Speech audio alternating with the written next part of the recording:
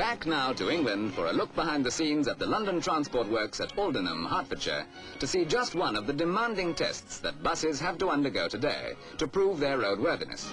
The buses are in fact as safe as houses, but for practical reasons, the main stability test is carried out with about 2 tons of sandbags strapped to the upper deck to represent 30 10-stone passengers.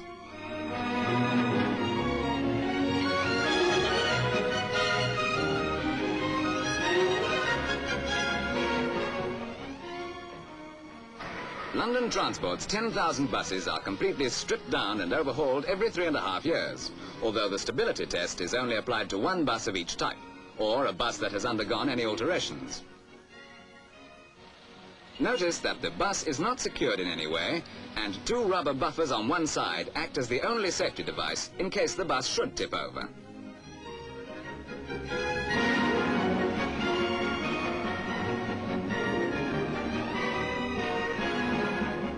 The rig is operated by foreman Charlie Taylor, who's been working on bus maintenance since 1927. For the technically minded, the bus is tilted by a hydraulic ram of 1.25 tons pressure.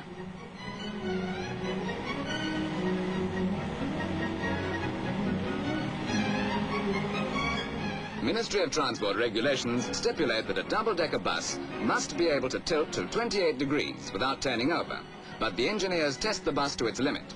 Worth remembering next time you grip the edge of your seat when the bus turns a sharp corner.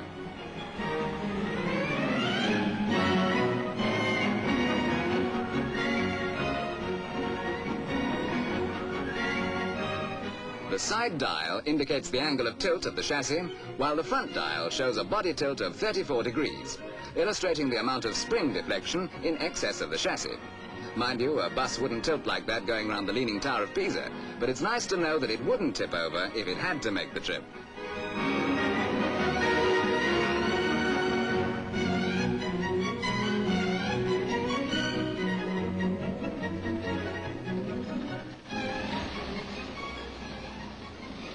If you're still not satisfied, let's conclude with a quick visit to the skid patch at Chiswick Works to show how, even in an uncontrolled skid, the bus remains upright.